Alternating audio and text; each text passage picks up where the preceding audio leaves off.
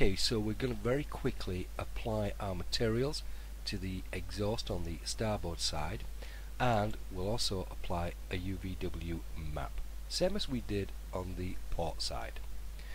Let's put it into our isolation mode. That's Alt Q on the keyboard. Press M for our material editor. Let's grab our exhaust material layer and apply it to our exhaust. Now we can close this down and then pop into our modifier list. Let's come on down and we want a UVW map. We're going to apply our box. Let's have a look at that length, width, height. I just want to increase this a little bit. As you can see, whilst we're, in fact, if we go gizmo, whilst we're increasing our gizmo for this area, we're also adjusting the material that we're using. Right, well, let's go for our rotate tool, which is E on our keyboard, and let's see if we can get a better angle for that. Okay, let's go for a quick render. That doesn't look too bad. Okay, so we'll accept that.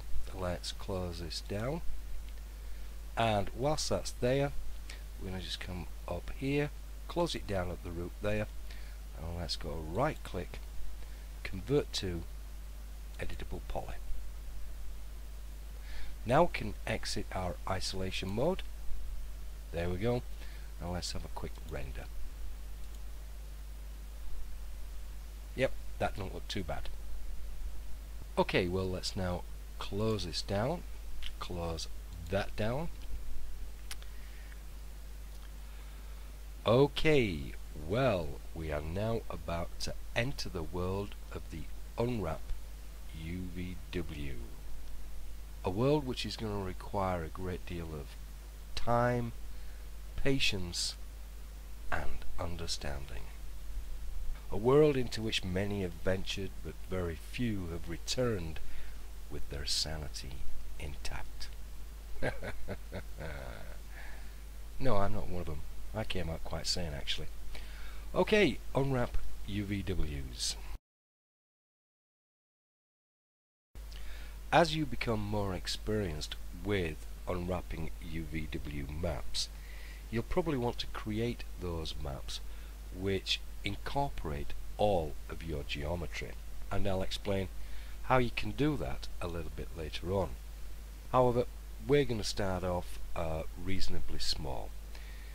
Now, you know that we have our aircraft, our Messerschmitt, divided up into different sections. We have the fuselage, the wing, the undercarriage, the tail section and the prop section. Well, we're going to take it piece by piece, so we'll look at the fuselage to begin with. Now, in spite of the fact that the system which I do have is quite beefy as far as memory and everything else is concerned, whilst I'm running Camtasia, it does run quite slow. So I want to reduce that as much as I can by hiding quite a bit of geometry.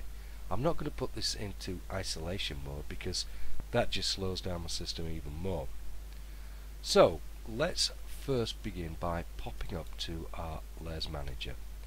I'm going to hide the tail section, the prop, the front wing, the cockpit, and in the fuselage I'm going to hide everything but the fuselage itself. Now I'm going to pop into smooth, highlights, head faces, and I'm going to select wireframe. You don't have to do this. This is just something I'm doing in order to overcome the problems I'm going to have with the system. Okay, so let's start by selecting our fuselage. I'm now going to pop into our modifier list, come down, and I'm looking for Unwrap UVW. Now the system is thinking about this, and having thought about it, it's now produced these green lines, and every one of these green lines is a seam which 3ds Max has determined towards unwrapping the geometry which forms our fuselage. Okay, so let's now pop into unwrap UVW. Okay, well, I'm not really going to bother with the selection parameters at the moment, but I do want to pop down. In fact, let's open this up a little bit more. The main thing to begin with is this here. What we want to do is edit our UV settings, UVW settings. So let's select edit. Now, as you can see, let me just bring this up here a little bit so we can see everything. Okay, it's presented us with all of this, and when you first look at it, you go, what the hell is that? How am I supposed to make any sense of it? Right, well, don't worry, there are ways and means. First of all, what we're seeing here is vertices. It's actually stating there it's on vertex. Now it's showing us how those vertices are more or less laid out, but what we want to do here is get these to basically show as faces, and we want those faces flattening. So let's pop up to select, and here we are going to convert vertex to face. So let's start by clicking on that. Okay, now it's converted them, but it's not really doing anything.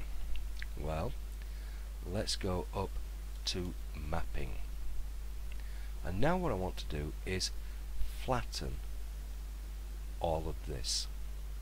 So let's flatten mapping.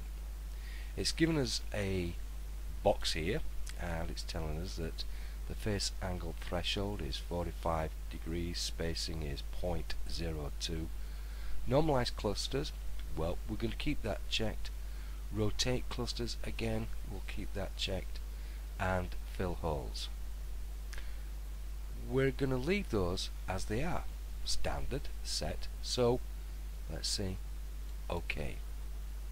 Now it's thinking about this.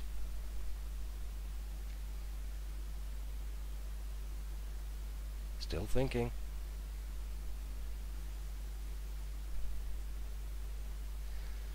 Now we have something.